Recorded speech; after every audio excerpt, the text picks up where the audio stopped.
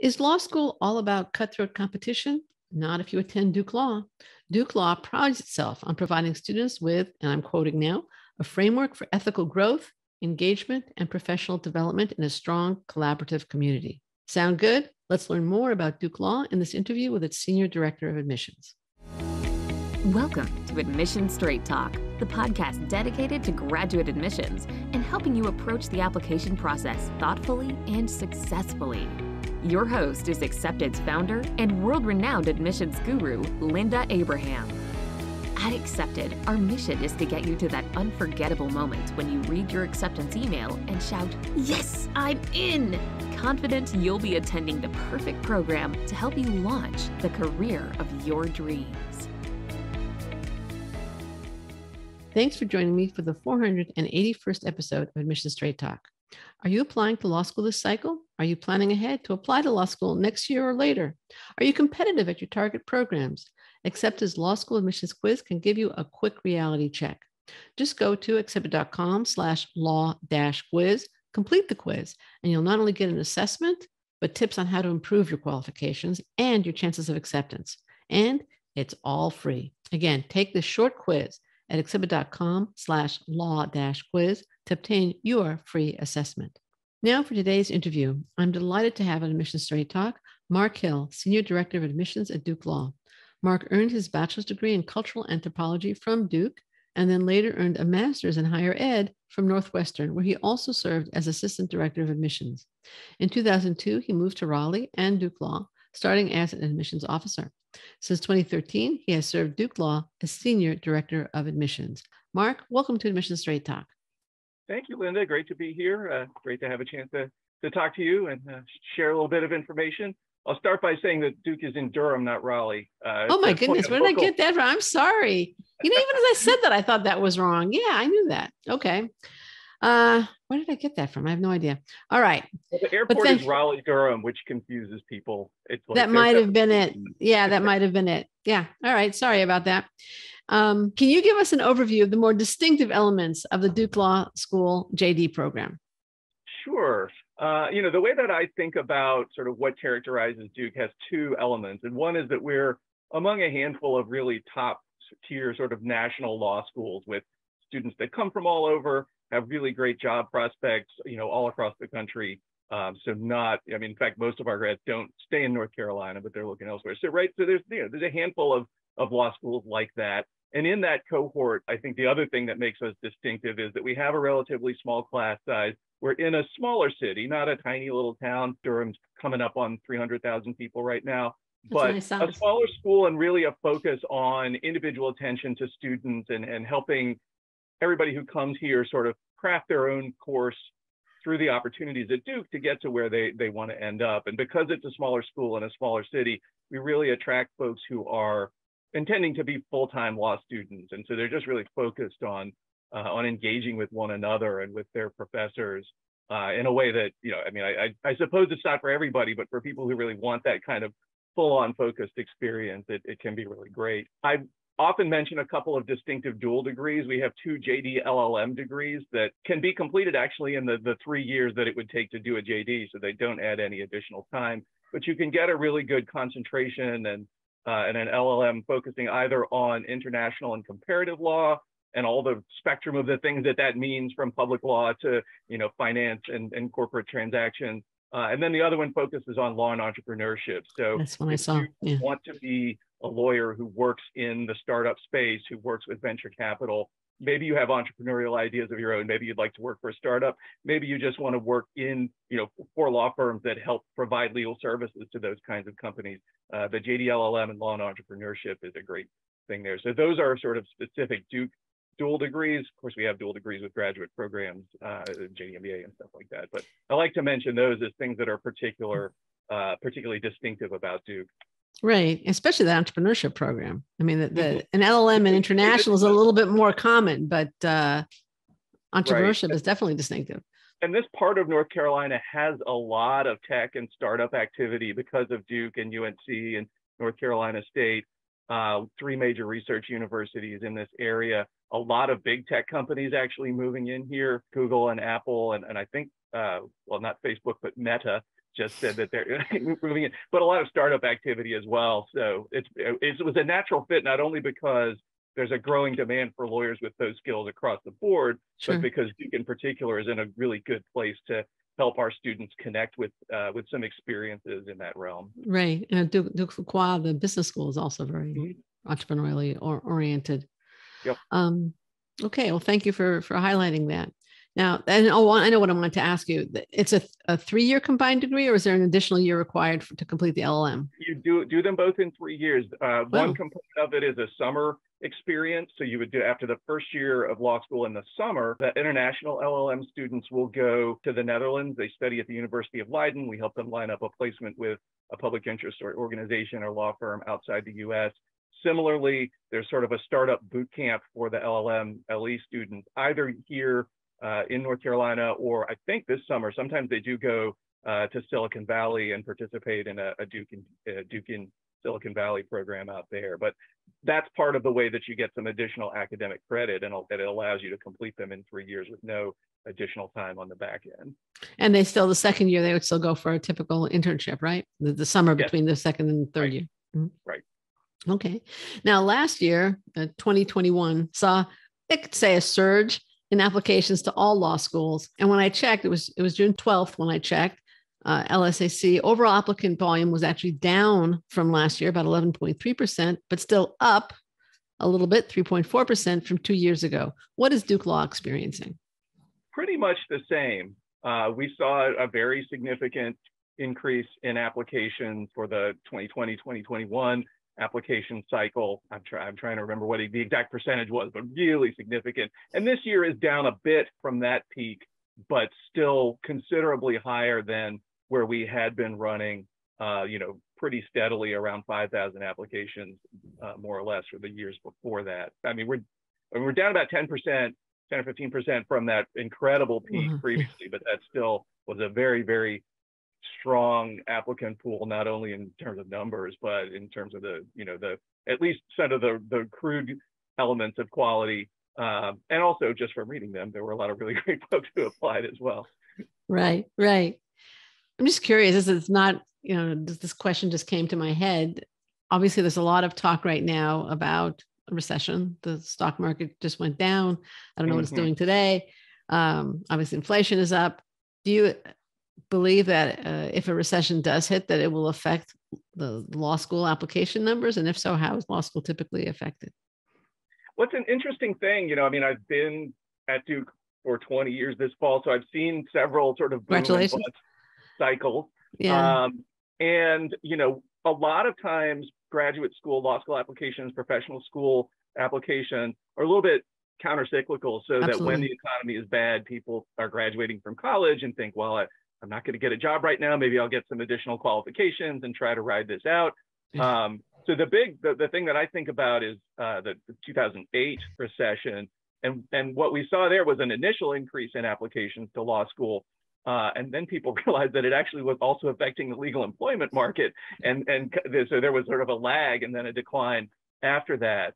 I hope it would be the same thing this time around. What we saw was that Duke grads, and I think graduates from most of the top law schools, still had good job prospects, even in that downturn. The kinds of law firms that hire our students still were interested in hiring them. So I think our students did a little bit better than the overall job market in the previous recession, and depending on what happened, hopefully would do somewhat, would do similar. And we do have great career services folks to help guide them through that process. And that's another example of where being at a school that's able to pay attention to you as an individual is going to be very helpful. And you in particular, how are you going to maximize your opportunities and tell your story and really be able to to fare well even in a more challenging job market. Great. Let's turn to the application, something that applicants can definitely influence, if not control. Now, Duke accepts the GRE or the LSAT. Approximately what percentage of the applicant pool is applying with the GRE? I had to actually do a little bit of statistics because I had some impressionistic ideas. This is only the second year for us of accepting the GRE. Oh, really? Okay. So It's a relatively small number. It turned out when I actually looked, I knew it wasn't very many. It turned out to be about 3 or 4% in the last 2 years of our applicant pool applying with GRE scores. So correspondingly, it's a relatively small number of our offers of admission, and then it's been less than 5 enrolling last year, and looks like going to be this year as well, who only have GRE scores. Right. So still relatively new for us and a pretty small part of our process. So you're not really able to talk about how well they're doing as a group or anything like that. The number is really too small. No, right? we haven't even had them get to 3L year yet, Yeah. let alone graduating. So yeah, I think we're still learning a little bit of how to evaluate those scores. Of course, I mean, it's a different test. It presents the results in a different way, where you actually have the subsection scores and have to think about, well, what does it mean that there's this big split between the quantitative and the verbal section? Whereas with the LSAT, if they actually told us this person did really great on the logical reasoning and not, I don't know what we maybe would be more used to thinking about those things rather than just getting an aggregate score from LSAC.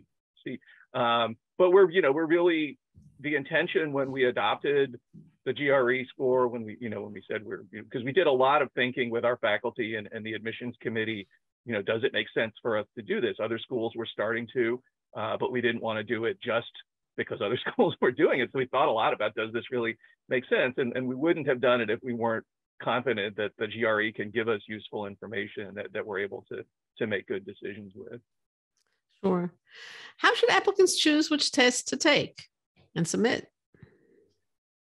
I think it depends on their individual circumstances. I mean, I think for us and for most law schools, we really do know the LSAT better and just feel more comfortable, interpreting those scores. But like I said, we never wanted there to be a strategic advantage in choosing one over the other. So it depends a bit on, if you take some practice tests, which one sort of fits with the way that you think about things and the way that you would approach the test, how much time you have to prep. I was actually talking to someone, a prospective student the other day, who was asking me how, or was saying she was planning to take the GRE. How are we going to look at that? And I was just curious because I hadn't had a chance to talk to a lot of people. How did you make that decision? One of the things she stressed was just the flexibility. The LSAC has done a great job in increasing the availability of the LSAT, the number of times you can take it, the ability to take it from home. GRE does still offer more flexibility there to take it on your own schedule. And that may be appealing for some people. But I think the decision ought to be more based on the individual applicant's sense of what's going to fit their timeline best and their testing abilities best, and less of a strategic thing about what are we looking for. And then, of course, I think one of the things that a lot of schools thought about, and we did as well, I don't think we've seen this as much, but if you're applying to dual degree programs, to a JD MBA, if you're already in a PhD program and have a GRE score, then again, it makes sense if you've got a score already, then not to take another test just for the sake of that. Makes sense. Now, LSAC seems to be moving to removal of the testing requirement for law school admissions. If LSAC were to leave it up to the schools whether to require a test or not, do you see Duke retaining the testing requirement, issuing waivers, which means some would be required and some would not be required to take the test, or making the test entirely optional? And why? Well, I guarantee if it was up to LSAC, a test would be required. I'm sorry, I'm the ABA. I'm doing great this morning. It's the ABA, yeah. And probably likely to move forward. And so, of course, we're thinking about it. It's a relatively recent development. I think there still is value in tests, not just as another hoop to jump through, but I think about how many times we see people who, maybe weren't in a good place when they started their college career, maybe just throughout their time in college, and they're 10 years out from graduating and have done a lot since then and are able to present a test that gives us more grounded confidence that they're ready to perform well in law school. as opposed to just them saying, "Hey, I'm right. No, I know I could do better." Like presenting a test definitely gives us the ability to say there's a specific reason that we might feel like this is somebody that we want to admit.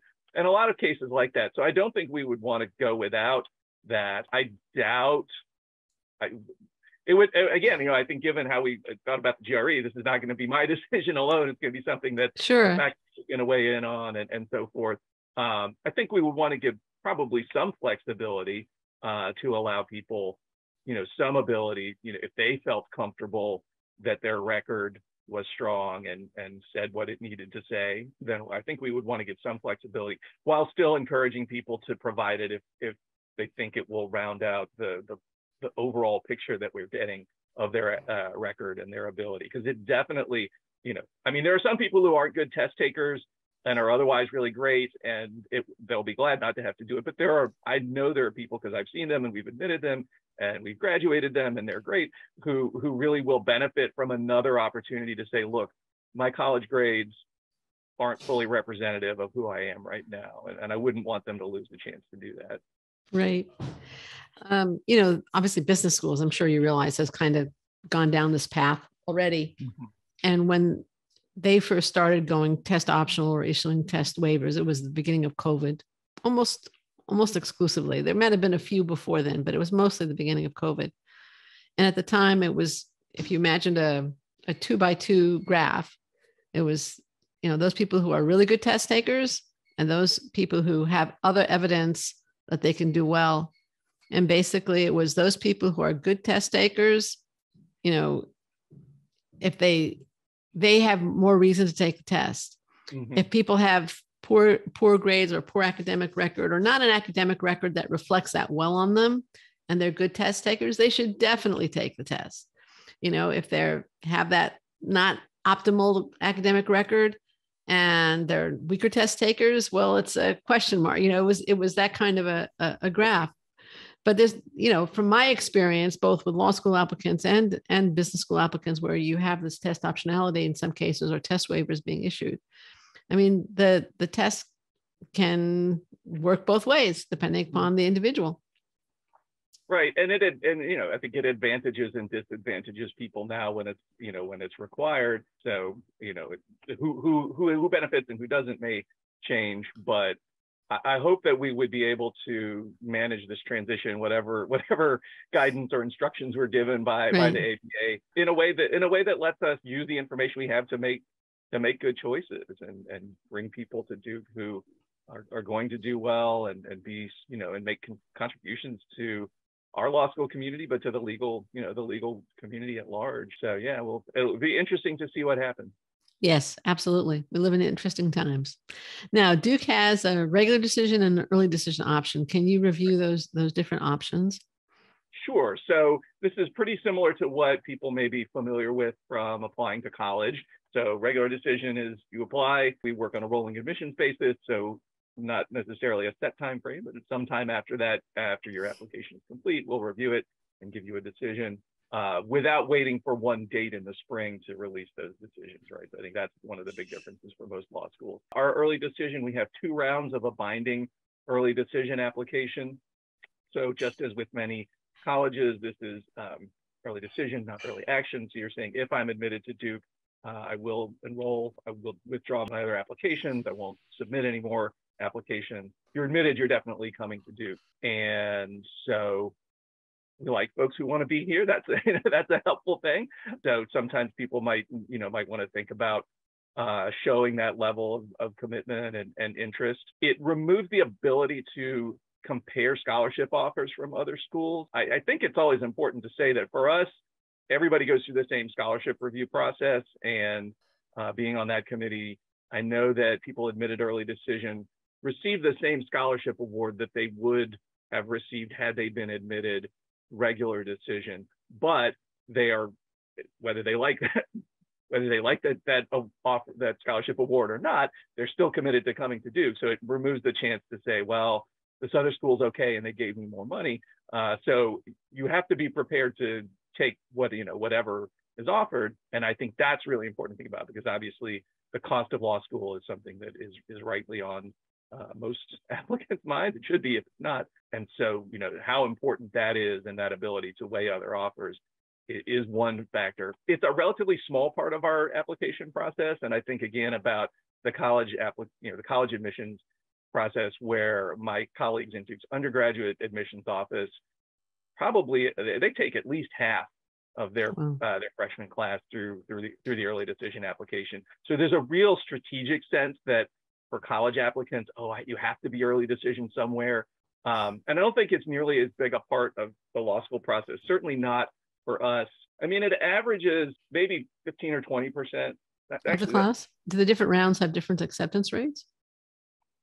One of the things that I saw when I actually crunched some numbers on this is how highly variable it is. Oh, really? So it really just depends on who applies early decision in a given year. But the criteria are the same. I think anybody in a given year. Early decisions really are not as much about comparing the overall that early decision pool as just, is this somebody that we think we want to admit? Because whereas overall we have a target class size, we're hoping to enroll about 220 students. I don't have a sense going into the year how many will be admitted through early decision. So we're really just looking at that and saying, is this somebody that we want to admit, rather than, we have to fill X% of the class through our early decision pool, and we're going to take, the best percent of however many apply. We're just looking at them and saying, is this somebody that we think is good? And I think what happens often with people who apply early decision is we might look at them and say, this is somebody who looks pretty good. And usually the people who choose to apply early decision are solid, but not the very top of our applicant pool, because usually those folks know that they're going to probably be competitive at a variety of schools. But most of the time, people who are applying early decision are people who are solid students, but want to maximize their opportunities and give themselves a little bit of a boost. And so it's often the case that we're looking at people saying, regular decision, we might or might not admit this person. They'd probably be on the wait list at least. But because we know that they're committed to coming, we know that they're really interested in Duke, they're going to be enthusiastic community members, we might go ahead and admit them. That would give somebody the push to be admitted rather than be put on the wait list. So that's sort of the place where it makes a difference. But you'd really, there's a lot of variation. And I did think, maybe it's because I read them all at once, but I think there are also a fair chunk of people who apply through early decision because they think it's going to work a miracle for them. And they're not competitive candidates. Right. They don't have strong records. And I feel like there may be a little bit more of a concentration of those in the early decision pool. Really? But I'd have to do some more statistical analysis I've done to figure that out. Well, thank you. That's an interesting response. Thank you. At Duke Law, is full-time work experience a nice to have or really important to the admissions committee? I noticed that the average age in the class profile for the class that entered last fall is 23.4 years of age, while the age range is 20 to 38. I'm assuming that the average and range imply that a significant percentage of students have full-time work experience or other graduate education. I think, that is true. The way that it works out is usually that somewhere around a third of our class has just graduated from college. 30 or 40% have spent a year or two doing other things before they start law school, and then kind of that longer tail of people with more substantial careers and so forth. That's the way it works out. We're not trying to produce those results. That's just sort of a function of the applicant pool. There are plenty of great folks who are graduating from college, really thoughtful about their interest in a legal career and confident in where they're going, have been involved in their college communities, have, maybe they've had not full-time employment, but, had internships, had jobs, had volunteer experiences, such that we really feel comfortable knowing that they know how to work with other people and that they're going to do well. One of the things that we think about is not only are you going to engage with your classmates, but how are you likely to do in a job interview when you have on-campus interviews? Do you know how to, and how are you going to do when you have that opportunity? Do you know how to collaborate with other people? So that's one reason that we actually, several years ago, specifically began requesting that when people submit 2 letters of recommendation, at least one of them does come from a non-academic source. We definitely still want to hear about people's classroom performance, But if possible, we really like to hear about how they do outside the classroom. And that, like I said, that could be from an employer or lots of other things. So I think that often people who have taken that time to do things before they start law school have benefited from that. They've learned some things Sure. about themselves. They've got some life skills and so forth. So it's definitely not a must-have. We really take each application, each candidate kind of on their own terms. But more people than not are getting some experience after they graduate from college. And just my advice is always that people should think carefully about that. And I think the default should be, I'm going to be out of school for a while. And it really ought to be a specific decision to go straight from college to law school. That shouldn't be the default. I assume everybody's going to do that. Thank you. Now, in terms of the work experience or the extracurricular experience, whatever you want to call it, do you prefer to see something that's closely related to law, like working in a law office or a legal clinic, for example, or volunteering in that capacity? Or is it just the fact that you did something that was meaningful and had impact and contributed in some way? Again, I think we're not specifically expecting everyone to have had focused experience in the legal world. It makes total sense that lots of people who are thinking about a legal career will have done that. Sure. And I'm interested in hearing what they've learned from that. What did they do? How did that help to shape the direction that they think that they're heading? But there are plenty of folks who have had interesting experiences, in other disciplines and have realized how that touches on legal issues. So I think we see it a lot at Duke because we have a pretty strong curriculum and faculty in environmental law. And so, that you think about the people who have been environmental science majors, they've had those kinds of internships. Maybe they've worked, in that field before they think about a legal career, but they've started to see how environmental regulation has been important to the things that they care about. And they see lawyers doing things and they say, oh, that's what I want to do. And so that can work really well also. Or I don't want to discount, people who just take a little while and try a bunch of different things before they figure out what direction they're headed. And maybe all of the pieces don't fit together in that nice sort of single stream. But hopefully by the time they're applying to law school, they're able to sort of pull some of those threads together and say, well, I've done these different things, and this is kind of how I've gotten to this point now. So sure, lots of people will have law firm experience or work in DC or state houses, legislative stuff. And I think that you of course you see a lot of that from law students, but it's certainly not a requirement or an expectation. Okay, great. Thank you. Now, the Duke Law website gives applicants a lot of latitude in terms of what they can include in their personal statement and length. Mm-hmm. Should the applicant, either in the personal statement or the optional essay number 1, address their interest in attending law school and Duke specifically? I'd love it if they did. Okay, that's a great answer. That answers the question. Our optional essay specifically asks that question, optional essay 1, whereas as you say, the personal statement kind of leaves it open. I think more so somewhere in the course of an application, I really hope to get some insight into why you're thinking about a legal career. And maybe that for some people, that's going to be much more detailed and much more fully developed than for others, right? So not necessarily like go back to the environmental example, or, I want to be a tax lawyer, but something has made you do this rather than applying to my colleagues across the street at the public policy school, or not going to graduate school at all. So like something about why this is the path that you're following. Because you have other optional essays, you're able to go in other directions as well. That's not necessarily the only thing that you're going to talk about in the Duke Law application. Somewhere along the line, I'd like to hear something about that. If you see things that connect with those interests, with those goals, specifically at Duke, environmental law clinic, different things like that, it's great to the LLM in entrepreneurship. Right. But I think that maybe is to some extent less important. I mean, like I said, we love to see it, but at the time that people are applying, and people apply to 10 or 15 law schools, and they may not have delved too deeply into the specific offerings.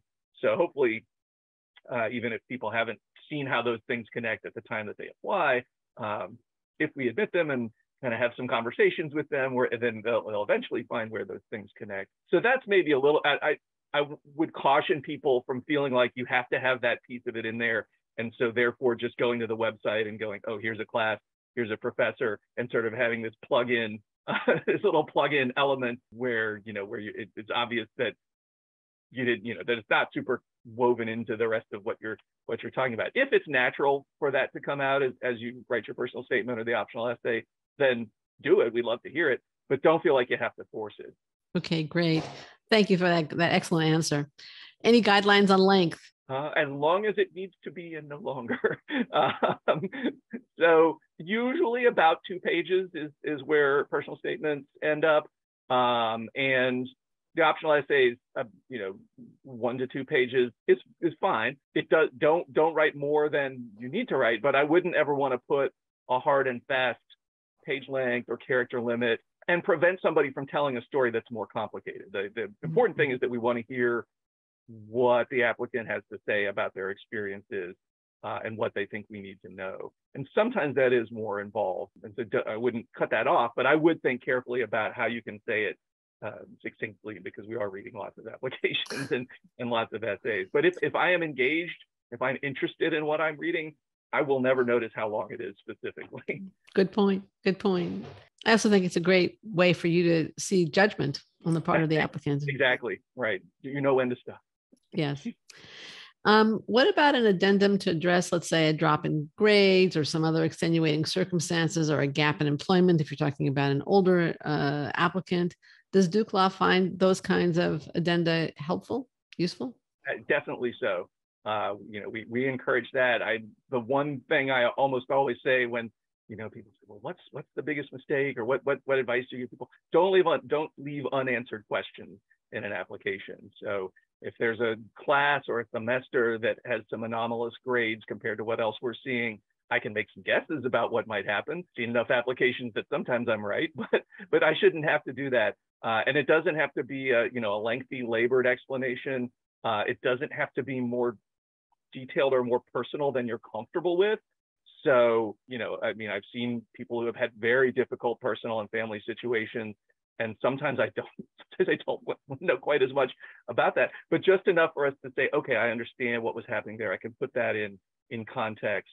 Again, if there's a gap in your resume, all kinds of things like that can be helpful for us to understand. We are well aware that we have been living through a pandemic for the last couple of years and are going to continue to see the effects of that, both academically and in terms of the opportunities that people have had for professional experience and so forth.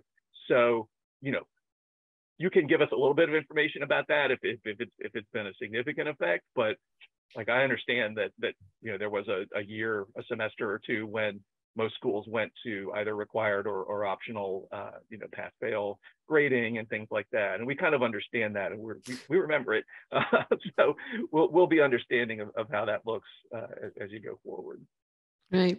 I once interviewed a medical school admissions director, and this was I think it was August 2020. So the epidemic was really at its height at that point in terms of restrictions, and the MCAT, unlike the LSAT and the GMAT or the GRE, did not go online. So there were several months at the height of the application cycle, the med application cycle, where there was no testing. Okay. And then I think in late July, something like that, they started offering testing again, like around the clock practically. I mean, from 6 to, 9 p.m., some crazy schedule, so that people could apply. And I was talking to a certain medical school admissions director, and of course, there was a lot of anxiety about, taking classes online, where previously medical schools hadn't accepted online classes. And then what are you going to do about the postponed test? And everybody's applying later and all this stuff. And finally I said to the medic, and she was saying, no, we know that there's a pandemic. We know this. So I said, oh, so you've heard about the pandemic. and she for a second, she thought I was serious. And then she just started laughing, because of course the schools know about it, whether it's law school or medical school, you're keenly aware of the pandemic. Let's move on here. What factors, if any, do you weigh in addition to the test score and GPA? Well, I always like to point out that even those numbers have a lot of qualitative evaluation that goes into understanding what they mean. How did you arrive at a cumulative GPA? But yeah, well, beyond that, the things that we have available to us are basically the resume, the essay and the letters of recommendation. So we're just interested in thinking about how people will connect with our community, where they're going to find opportunities to make a difference. So, we look at how they've been involved in the communities they've been part of before. So, in college, are you able to find things that you care about and put yourself into them in enough depth to make a difference? And again, that could be law related, it could be mock trial in the pre-law society, but it could be something else altogether. So we're thinking a lot about people's ability to connect and contribute to a community, their personal qualities. Like I said before, are we going to enjoy being around them? Are they going to have something interesting to say to their classmates? Are employers going to going to be able to say this is somebody that we'd like to hire? That manifests itself in lots of different ways. So, it's not everybody has been president of an organization, everybody has had a particular job. And I am, and I always remind myself, and when I do training for application reviewers, try to really emphasize, you have to remember that there are people who have the luxury, the privilege to be able to take unpaid internships on Capitol Hill in the summer. And there are people that have to work in the summer, that people have to work full time during the school year, and their resumes are going to look very different. And that's not a negative, right? Those are people who show tremendous work ethic and time management. We're learning different things from that, but that's not to say that that's not something that we don't value and see as someone who we think could be a really valued member of our community. And so I guess the other thing I'll say, the writing is the chance for us to hear an applicant's voice. As you said, it's a judgment thing, how much they write, what they choose to write about. I like it when I do hear from people in a broad, I get a full, well-rounded picture of them. So personal statement required, 2 optional essays, and they are truly optional, but really they give you opportunities to present different facets of your experiences, your interests. And those are often the people I come away from an application just feeling like I know them better. So it is a service, I think an applicant is doing a service to themselves to think about how they want to provide that information. But again, comes back to what I said before, not out of a sense of obligation, because an essay that is written because the space is available and I guess I better fill it, but I don't really have anything to say, that's not benefiting me, not benefiting you to take the time to write that. So when it's there, we'd love to hear that. And then recommenders just give us that sort of third-party check on what's going on. Sometimes they are better advocates for the applicant than the applicant is themselves. Sometimes they're not the best writer, and I try to be aware that that's not something you can hold against the applicant. But just gives us a sense, like I said before, of how you've done in the classroom, how you engage with your classmates, if you had a job or an internship, how you handled that kind of professional setting. And just, those are all the pieces that help us say, and that's the most interesting thing, right? I mean, I can get a decent sense from glancing at a transcript and a test score, report. I get a basic sense of somebody's academic ability, but they are very, very different when you dig into the other parts of the application. Yeah. That's the most interesting and the most rewarding part of it. And that's where people look different and can rise above the pack, or not really do themselves as many favors. Right. That is the more interesting part of their story. It's not just the GPA and the LSAT. I mean, you could have a computer analyze that. How do you view applications from students who've had academic infractions or perhaps a criminal record? A lot of that has to do with how they present that information, and to some extent what the infractions are. Right. But in my experience, more often when we see somebody that we have some concerns about, it comes from feeling like they're not being fully honest and trying to minimize and deflect responsibility for what happened. People make mistakes. Many of them are quite minor. Perhaps it's possible that I may have had a drink of alcohol before I was 21, right? And, and like that happens.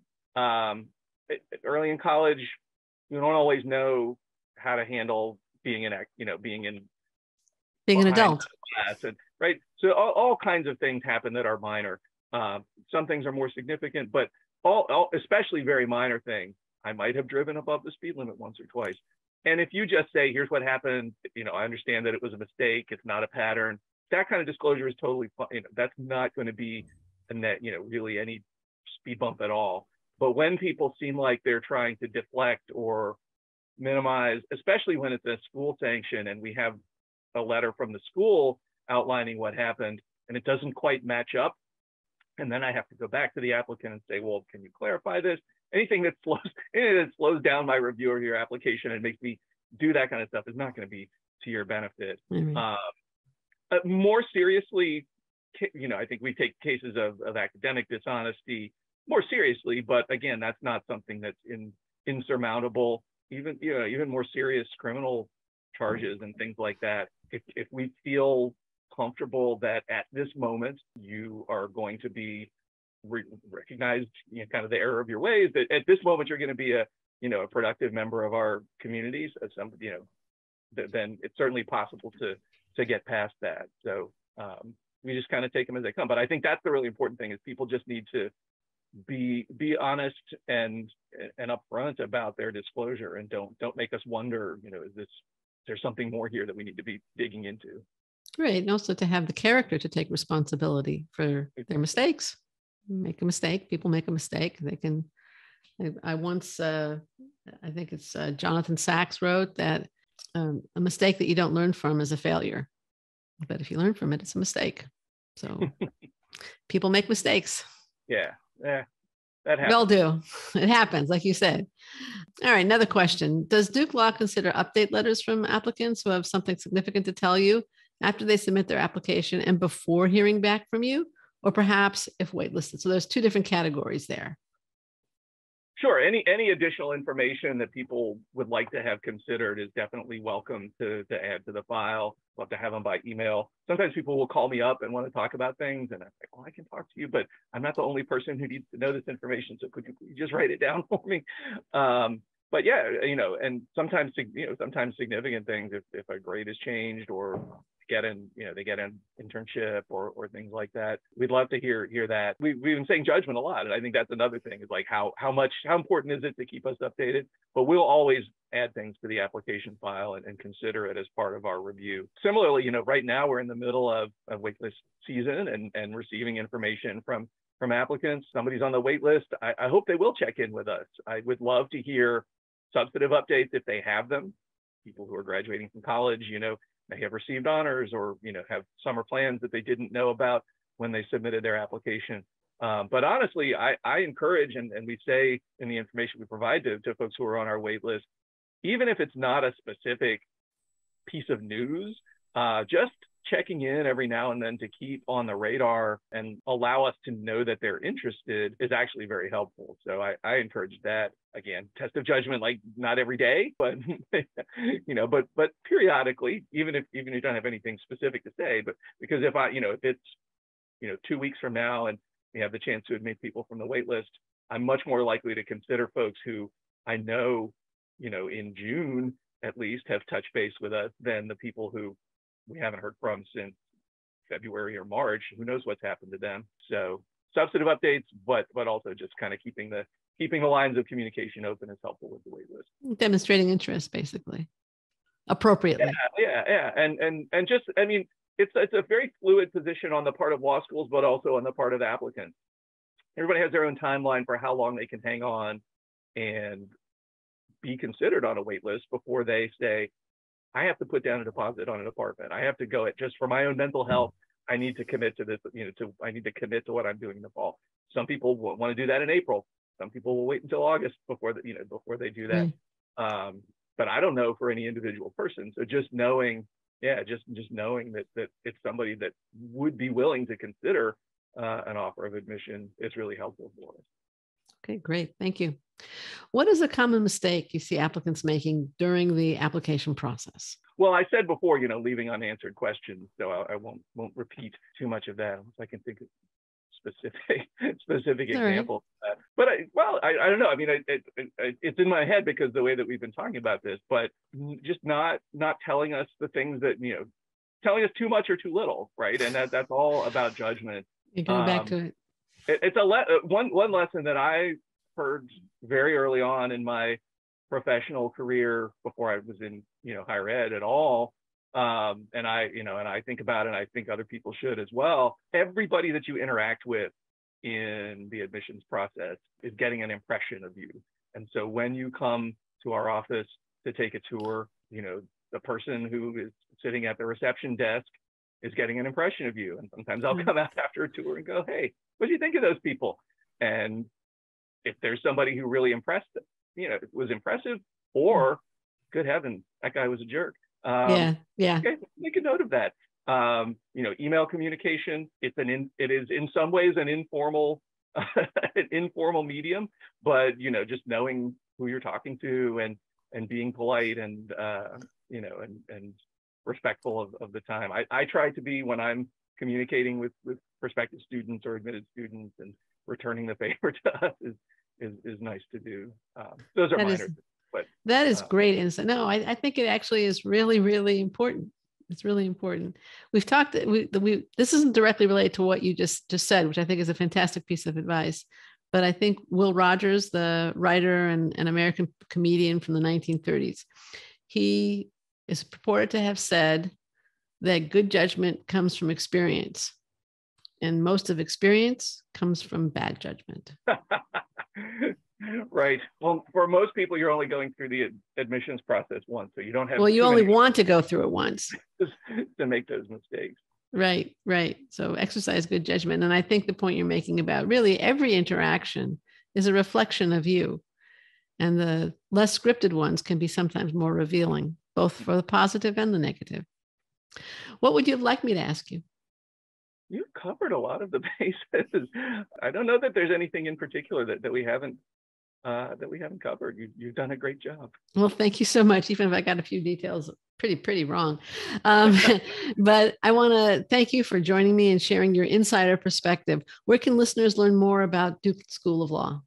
Sure. Well, law.duke.edu is the website, and of course the admissions subsection there has all the details about how to apply and so forth. But you can learn a lot about our programs and so forth. There's a great, the only other thing I'll direct you to is a section there called Areas of Focus, which is not, you don't have a major, you don't have like formal concentrations in law school, or at Duke anyway, but there's several areas where I think there's real strength in our faculty and course offerings. So corporate law, criminal law, environmental law, law and technology. And that page has got a nice hub of all the faculty, all the courses, all the news in those areas. So people might look at that and sort of begin to say, oh, that's something I want to know more about. And then you can drill down and say, well, what class does Jeff Ward teach about artificial intelligence and stuff like that? Sounds great. Thank you very much. Thank you, listeners, also for joining me for this wonderful interview with Mark Hill, Senior Director of Admissions at Duke Law. We'll include links in the show notes at accepted.com/481 to Duke Law's website, as well as to other resources that may be helpful to listeners. Quick reminder, don't miss the law school admissions quiz. Find out if you are really ready to apply and competitive at your target schools. Take the quiz at accepted.com/law-quiz today. This is Admission Straight Talk produced by Accepted, and I am your host, Linda Abraham. I'll talk to you again next week.